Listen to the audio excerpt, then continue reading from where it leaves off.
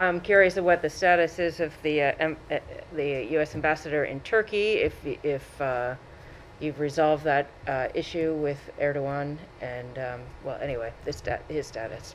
Well, Ambassador Satterfield is in Turkey. He is serving as the United States ambassador to Turkey. We've taken note of President Erdogan's most recent remarks. We will continue to promote the rule of law and respect for human rights globally. The Biden administration seeks cooperation with Turkey on common priorities, and as with any NATO ally, we will continue to engage in dialogue to address any disagreements. We believe the best way forward is through cooperation on issues of mutual interest, and we know that we have many issues of mutual interest with Turkey. It was characterized in Turkish state media that the U.S. and these other countries took a step back. You stand by the original statement, though, calling for the urgent release of Mr. Kavala?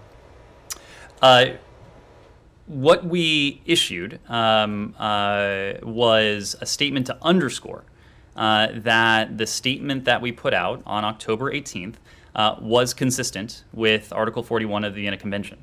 We are steadfast in our commitment to promoting the rule of law, to promoting respect for human rights globally.